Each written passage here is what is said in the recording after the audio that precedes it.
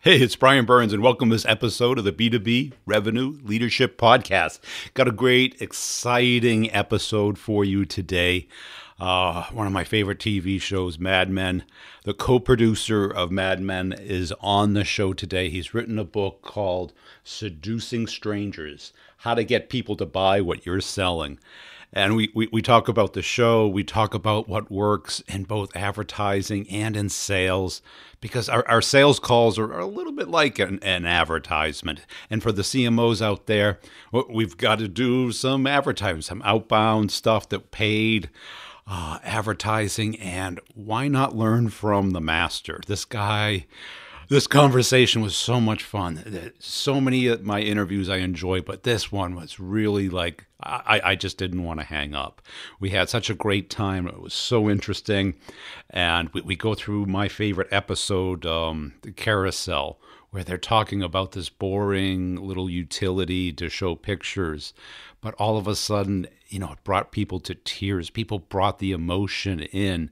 They brought out what the carousel really meant and felt to the client. And everybody got it. How Don Draper communicated that through his own life story. This is a very touching episode. I even get a little emotional during it. I think you're really going to like it. I hope you stick through it. Also, look through the show notes and check out all our favorite partners, especially Prezi Business. If you want to send your story via email, you want to give your story in a presentation, PowerPoint, just don't cut it no more. You need Prezi. You need Prezi Business. And if you're not using that, your salespeople and your marketing people are not conveying the real essence of what really works today. Let's get it in the interview with Josh Weltman. Hey, Josh, thanks for joining me today. As a way of getting started, tell us about yourself.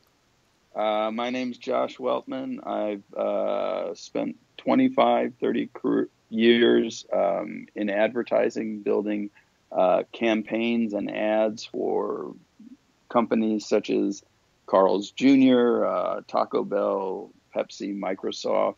Of advertising and act as an advertising consultant on a show called Mad Men, which was set in an advertising agency in 1960. So for 8 seasons or 7 seasons, I did that.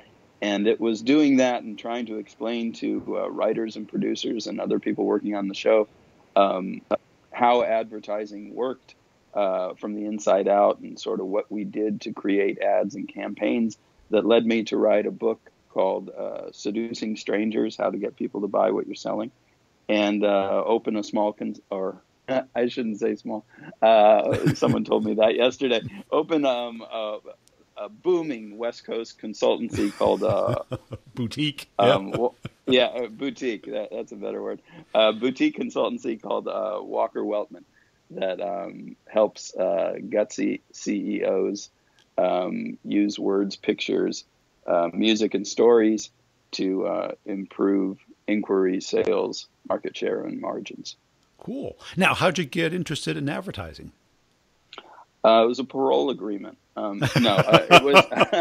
It was either that or the Army? It was that or the Army. No, I came out of art school. I've always been visually adroit. I could draw well, and I went to art school.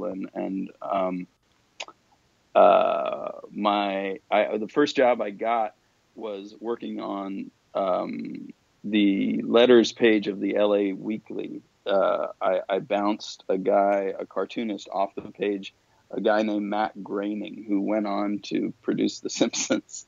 But I took over his spot for a small time, and for $70 a week, I was creating an editorial cartoon for the LA Weekly. And my dad said, I wasn't able to survive, but he said, if you can put an image together with a caption, you can probably get a job in advertising. And that led me to put a spec book together and go out and pound the pavement. And my first job was at Tracy Locke LA, which is a defunct agency. It was part of the BBDO Omnicom group. And my first assignment was working on Taco Bell. Wow. And that's how I got into it. So through working sort of high pressure retail advertising for a company that knew within 48 hours whether the ad that you put on air was working or not was a really good and I think interesting start. Fast food advertising is basically kind of the speed chess of marketing. Everybody who's it's a real old mature category, I'll put it that way, and everybody in the category knows exactly how many lunches are going to be sold the next day, and the only way to make money and grow is to essentially eat someone else's lunch. Figure out how to make a McDonald's customer your customer. What do you got to do? Wow. And what kept you out in L.A.? I mean, I would think somebody like yourself would be working in Manhattan. Oh, I wasn't that hysterical. I liked just sort of doing the work and getting the job done. I found that when I dealt with people in New York, there was sort of a level of histrionics and screaming that had to be. That was Part sort of the like process. yeah, it was kind of part of the process. You sort of, it was like the prologue to actually sitting down and doing the work. And LA is and I think the West Coast in general is a little bit more open, Yeah, and less hierarchical. And I did things pretty early in my career that I think would have taken me 15, 20 years for people to even listen. I wrote a campaign for Doritos featuring Jay Leno pretty early on, I think about 9 months into my advertising career. And I remember the creative director, he didn't want me to go back to New York to present the campaign because he said I was too young and they wouldn't buy it from a person who was a 26-year-old. But he said my voice was low, so he let me present the scripts over the phone to the BBDO Star Chamber, kind of thing. And when I heard the laugh coming back over the speakerphone, I'll remember that feeling my whole life. I knew I had sold the campaign. Now, in the agency business, there always seems to be the creatives and then the people who sell the creatives' work. Is that an accurate description of how it works, or? Not really. The creatives really kind of have to sell their own work. I think rather than what I always the way we broke it down, and I'm sorry I didn't include my partner at the time in the Doritos campaign was a woman named Chris Boutte, who I have to give credit to. I just had a lower voice than she did, or else. But or else Chris would have read the scripts. The idea, I think, is that the account executives in the agency are really there as agents, and agents in my view of the creative process are there to set expectations for the creatives. They're there to set the client's expectations for what the creatives can accomplish with the work. Then the creatives have to come in and show the client work that meets or exceeds those expectations, or the work doesn't sell. And what was your motivation for writing the book? What was my motivation for writing? People seemed really interested in the advertising and on the show, and when they found out what I did, and when I would meet people, they would say they wanted to learn more about the nuts and bolts. I mean, the television show was an hour-long drama, and it was like the advertising was like the medical stuff on ER. Right. It was there to help the stories go. It wasn't really what the stories were about. The stories were about the characters, but people were really interested. One of the things, misconceptions I think people have about advertising is that it's really like mind control and lying, and they and they think that you didn't have to sugarcoat it.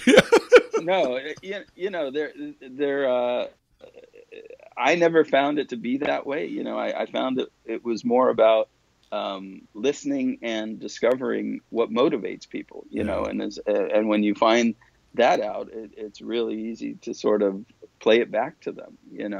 But I was never, shouting and yelling and trying to get people to do something they didn't want to do. It was more kind of listening and trying to figure out what it was people were trying to do, and how you could help them with products and services. Now what they were trying to do was sometimes get all the calories they possibly could in their body as fast as they could for $5. And when you think about stuff that way,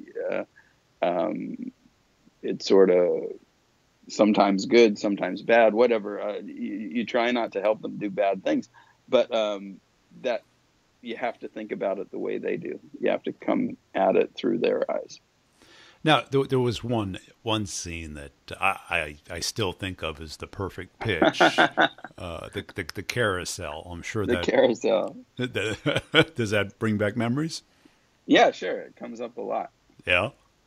Yeah. Because I think the setup was so perfect, and then the execution was just, artistic. It was just perfect. And I keep thinking about that when I talk to people about when they present their products. Oh, how that works. Yeah, well, it was fun. The nice thing on the show is that when you're scripting these things, the clients do exactly what you tell them to. So we wanted to. They buy your best work, and you kind of start with the emotional moment you want to achieve in the meeting and work backwards. Yes. And that one, the first season, Matt asked, he said, I want to wrap up in the last episode how I want to let the audience know how Don is feeling about his marriage, his business, and his brother's suicide. So, what product would that be? It wasn't Doritos. It wasn't Doritos, but the thing that it really came from, and the reason that we suggested doing a camera or a slide projector or something like that is because I think in 1998 I was asked to pitch Earthlink, which was a dial-up it was a dial-up ISP at the time, and it was really a tough assignment because the internet was pretty new at the time, and AOL was the gorilla in the living room, and I didn't know that much about it. And doing the research, the thing that you found about these services is that essentially they had a different benefit for every person that dialed in. There was no one benefit to Yahoo, Google, all these kind of things. And so we built a bunch of commercials about personal benefits and people finding what they were looking for. And I based one of the ads on a friend of mine's father who had discovered a cure for his brain cancer by going online. And by doing this, by checking out different ways for him to handle this thing, he added 2 years to his life and was able to see his grandson be born. That's quite a benefit. It's quite different from going on and looking for, what's the cheapest I can find a pair of Doc Martens, right. That's not even the same kind of service kind of thing.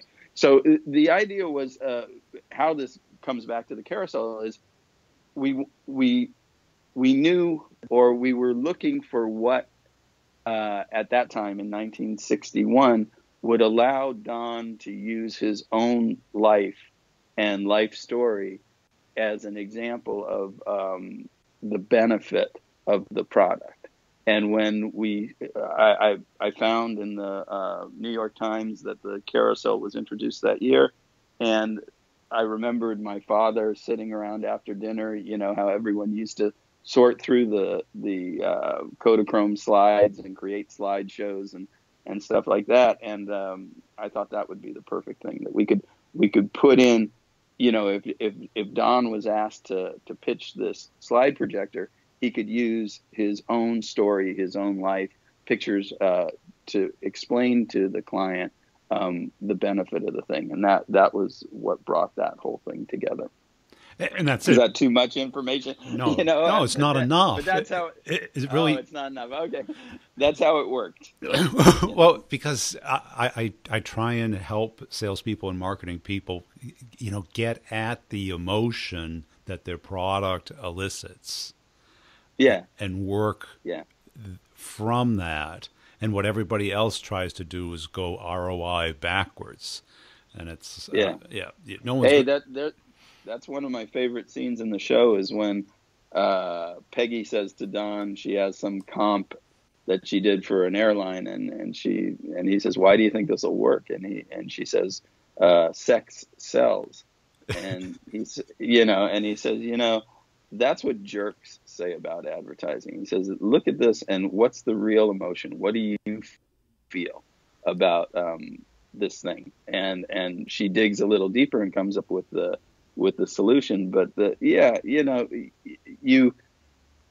advertising I found is different than entertainment because we can use the client's business needs to kind of hold the work at arm's length.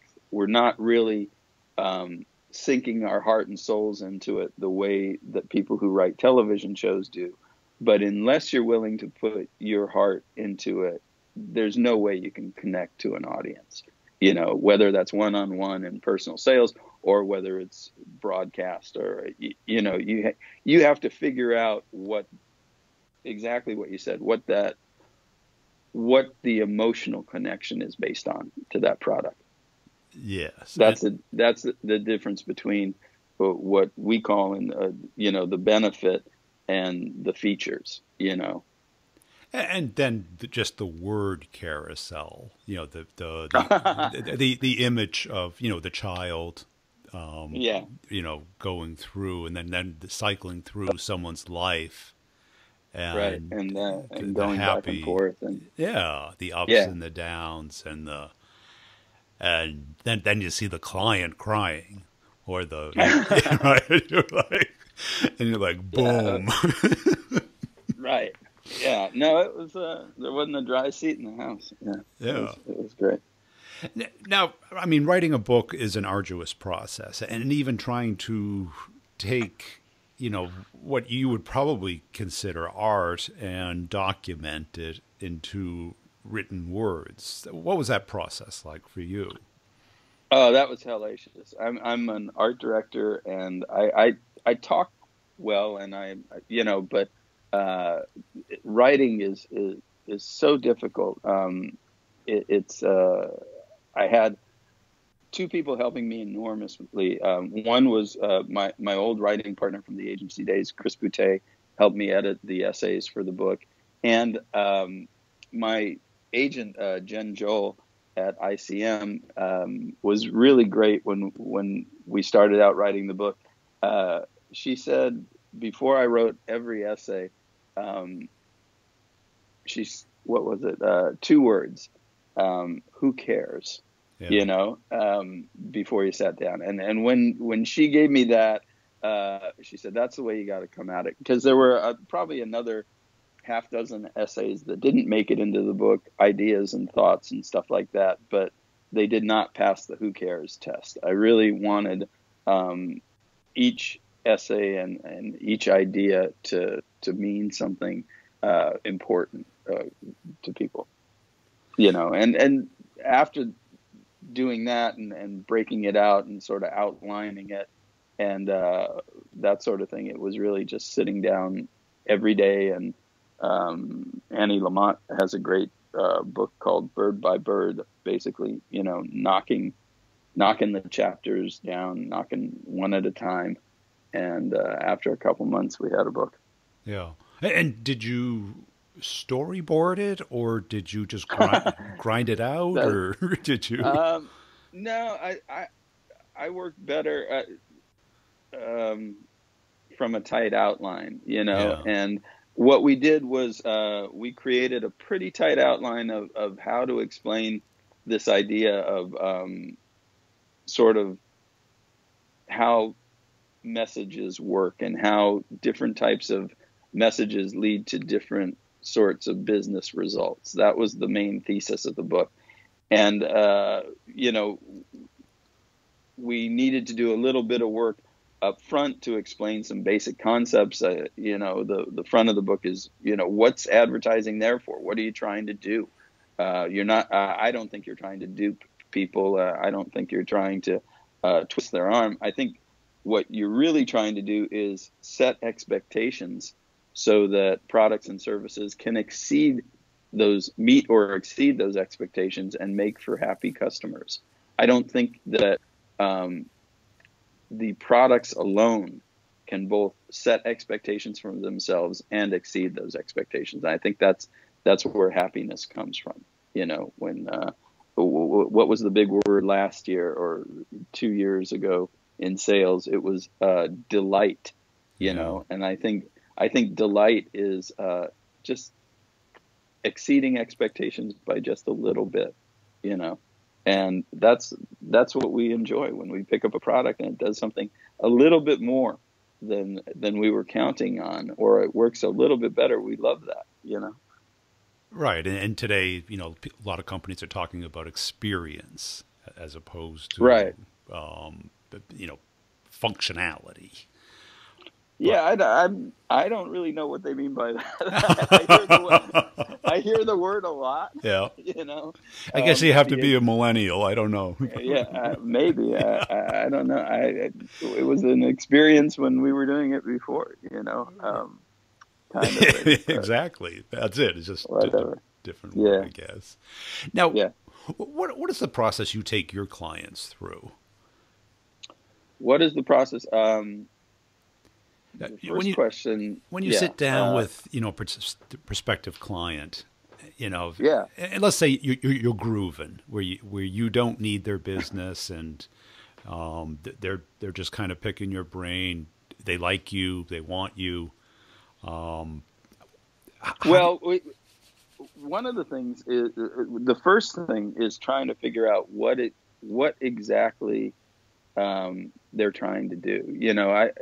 In the book I say, all right, we're meeting back here a year from now. We after we've done something together, and we're busting open a bottle of champagne and we're toasting. What happened? How did we know it was time to stop working and open that bottle? What were we trying to achieve? And you try. What I try and do is to get people to sort of project and see success in their mind's eye and tell me what happened. Yeah. Then I can work backwards from that. All right, if we were trying to go public, or we were trying to introduce, a client of mine introduced a new electric vehicle last night. That was exciting. Or we're introducing a new product or burger or something like that. What's it going to do? Are we seeing lines in front of the restaurants, or is that what we want to happen? Are we, getting a 40% mix in the product mix or whatever? Usually, what you have to do, because it's really impolite to say it, is you're trying to figure out what the bonus is based on, of your client, because whatever's going to make them happy. Yeah. If you haven't figured that out by the time you stop working, you're going to go through 2 or 3 rounds before you go, oh, I get it. Your bonus is tied to, sales increases, market share, or this, or a combination of both, or whatever it is. But essentially what you're trying to do is get on the same side of the table.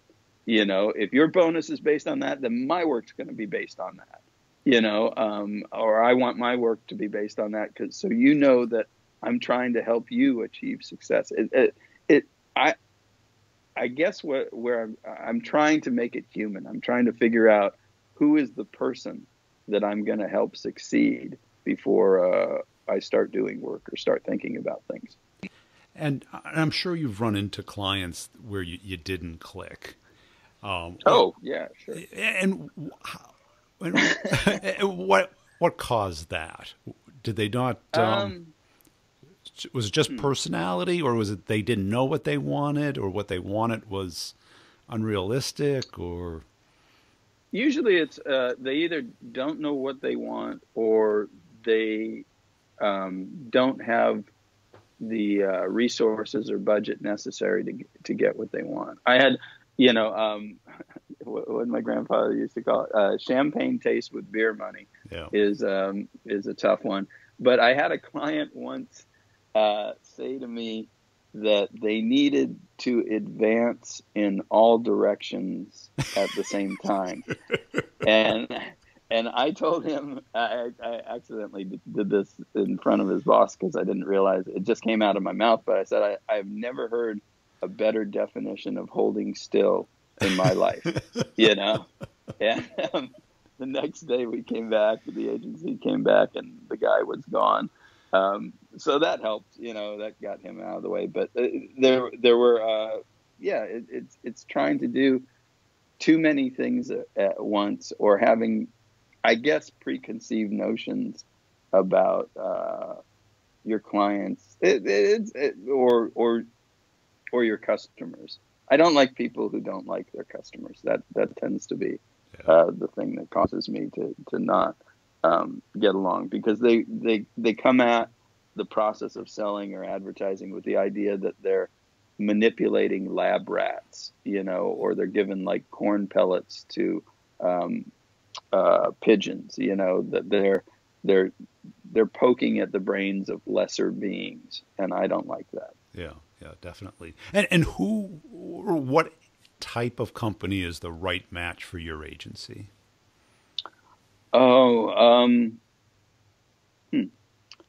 I think CEOs who are excited about doing something dangerous to their industry or dangerous to their company. I tend to get along with people who like to roll the dice, who want to shake things up. Yeah. I don't think we're great at, let's just stay the course. We're growing at, 2.5%. And I really don't want to make waves. I think going back to that, those initial years of mine of, this is a big game of risk, and if I'm not the leader in the category and things go on the way they're going, I'm going to die. I have to figure out how to move up the ladder. I have to figure out how to take customers away from competitors. I'm not, I guess the answer is I'm not a big fan of organic growth. Right. I like competition. I like disruption. I like Pepsi versus Coke. I like, Apple versus Microsoft. I like looking at the big guy and saying, how am I going to make the leader in the category? How am I going to make that CEO and marketing director's life a living hell tomorrow? Yeah. Okay. So like Elon Musk would be a good client of yours? I would love to, to meet him. Except I already have an electric car client. So, no, he's my, I consider him an ally. Because he's going out and sort of breaking ground on this sort of new territory. Cool. So where can people find your book and learn about your agency and what you're up to? People can find the book at Amazon. It's called Seducing Strangers, How to Get People to Buy What You're Selling. They can type in Walker Weltman, and we should come up. That's how they can get in touch with me. Hey, I hope you enjoyed that interview. That was one of my favorites. Great TV show, great guy, really smart, really focused, really understands the pieces of what it takes to get a message across and how to sell products and seduce people. Check out his book, Seducing Strangers. It's out on Amazon, Barnes & Noble, all the places. I got it. It hasn't arrived yet, but I can't wait to get my hands on it and get into it. I love the idea. It's my favorite TV show, and it was just a joy to talk with him. Also, please make sure you're checking out our partners, Prezi Business at Prezi.com, Discover.org. They're doing a lot of great research on both the marketing and sales side. Nudge.ai, I've got the free course at b2brevenue.com. Just put in the coupon code NUDGE, and it's all yours for free, as well as a free course on LinkedIn and how to put out a LinkedIn profile that will make you look professional. If you're in B2B and you don't have a LinkedIn profile and you're not active on LinkedIn, you're missing out. It's the place to be. It's got its issues, but it's the place to be. Also, I've got two great courses that have been really rocking. One is how to get a meeting with pretty much anybody. Start the conversation, get the meeting. I show you a very natural, humanistic way of getting into companies, getting a conversation started, and not acting like a salesperson. Also, how do you close the complex sale? Hey, we're in the middle of Q2. Not the beginning of Q2, but the year is flying by. And if you don't know how to close those deals, they're not going to close. So just think about it. Imagine it's December 31st. Do you want to be way above your number or scrambling? It's up to you. That's it. Appreciate you listening. Please tell one person this week about the B2B Revenue Leadership Podcast, and tell your salespeople to be listening to the Brutal Truth About Sales and Selling podcast. Connect up with me on LinkedIn, Brian G. Burns on LinkedIn, same on Twitter, and also Maverick Method on YouTube. Lots of funny stuff there, lots of instructional free training on YouTube.